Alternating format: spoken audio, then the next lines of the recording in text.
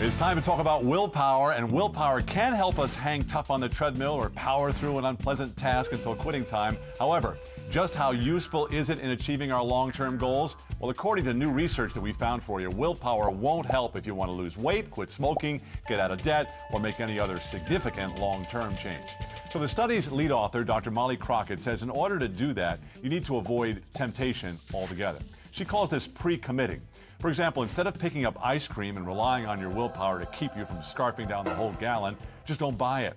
Bottom line, she says, if it's not in the house, you won't need to rely on willpower to resist it.